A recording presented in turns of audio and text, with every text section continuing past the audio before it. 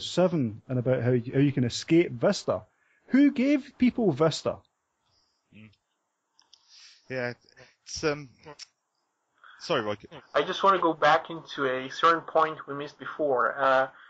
Now everyone's talking about Windows as the normal thing. Everybody is running on, the desktop. That's the main thing people work on. But more and more people actually work on the phone. As far as I know, Tim and Gordon both have Linux-based phones now. Is this true in both cases, or? Yeah. Yes. Yeah. And lots of people work on the train. They tweet, they do documents, they play games, reach games, 3D, and all that sort of stuff. And people don't think, what is this? What's running these phones?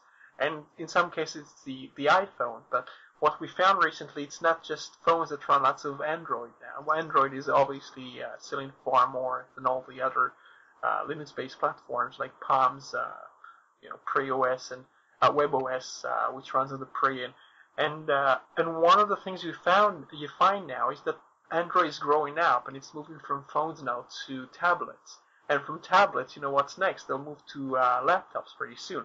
So I in the show notes we probably will have some pointers and some headlines to talk about how Google has just signed several deals, very very nice things like tablets that cost $180 US dollars, running Android and doing all the nice things, touchscreen and the whole lot.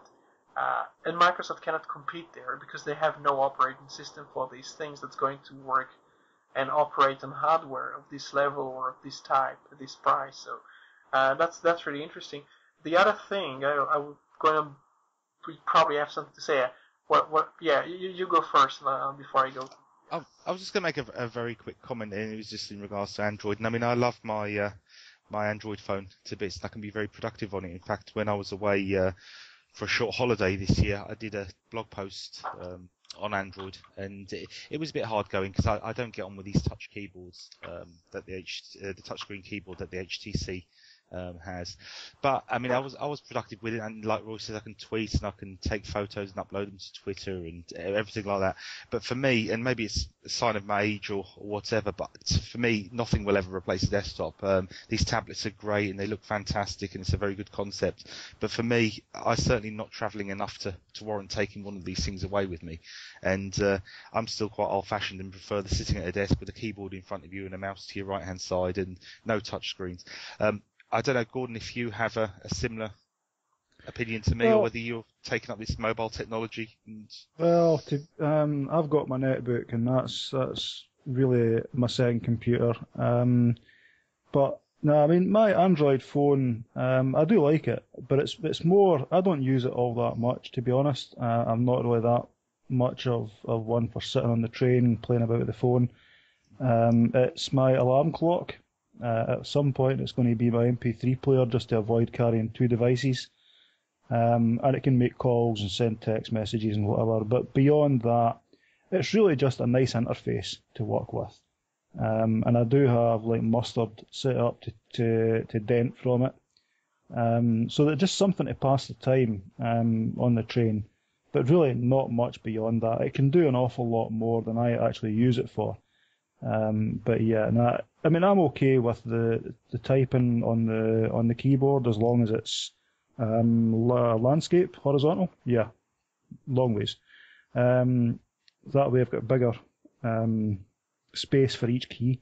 But yeah, I mean, I don't use it really. It is a second computer. It is really a little computer, but I don't really use it as much for that. So.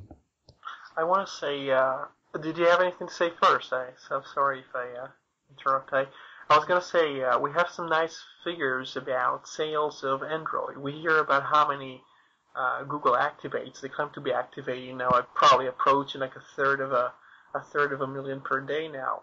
But LG is giving some numbers about cheap phones it sold. It claims to have sold 1 million in 40 days. The issue with LG and now Samsung, which comes to Europe increasingly in December with the Galaxy S, is that they pay Microsoft for each sale they make of an Android-based device. So I basically encourage people not to buy from these two companies, from LG and Samsung, Korean companies. But one of the things that also happened, that's also major news, is Eric Schmidt was talking about Chrome OS, and Chrome OS has always been kind of a weird thing because it's based on Linux as well, and people say, what's the difference between Chrome OS and Android? Why don't you merge them, as they sometimes say? And now Schmidt is trying to clarify, and he says, well, Chrome OS is for devices with keyboards, and Android is going to be reserved for touchscreen-based devices, so phones and tablets and things like that. And he also says that it's going to be out sometime next year, so we won't see any Chrome OS Chrome OS, well, I suppose some notebooks or tablets this year. It probably will be as expected on the first half of 2011. Right. Well, we'll move on to another topic. If you don't mind, I've just got a couple more quickies to throw in. Just Sure. You got if everybody's happy with that, so you got keep in mind that my busy daily schedule at work doesn't give me a lot of time to find these little gems, but when I do, I like to mention them. The first one is for anybody considering learning Python. If they've got children that want to learn Python or fancy learning it themselves, I found a fantastic ebook that's free, released under the Creative Commons.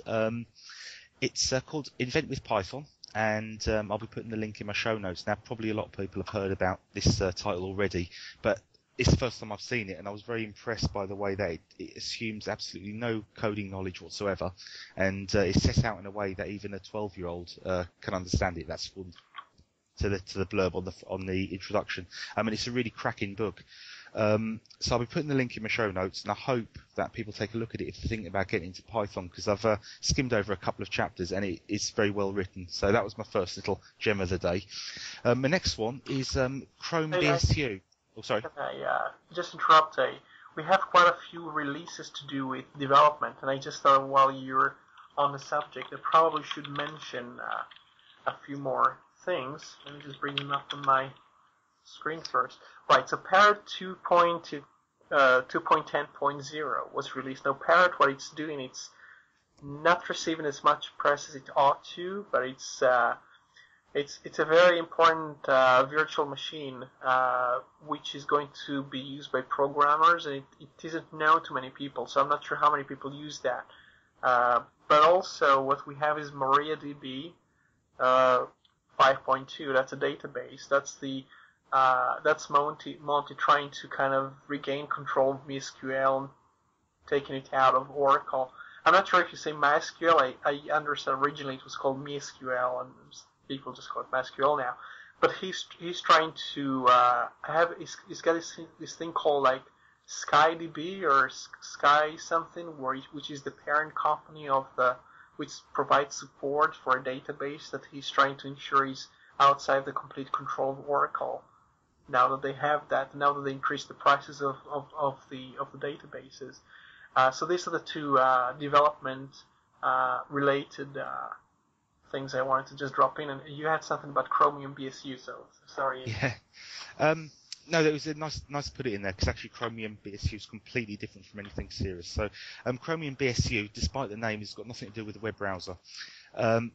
Anybody who's had an Amiga computer and remembers Xenon 2 Mega Blast will absolutely love this little game. It's a very quick download, and the link again will be on the show notes. I discovered it in my lunch hour at work and had a chance to have a play on with it on the desktop. It's absolutely fantastic. It's a great little shoot 'em up.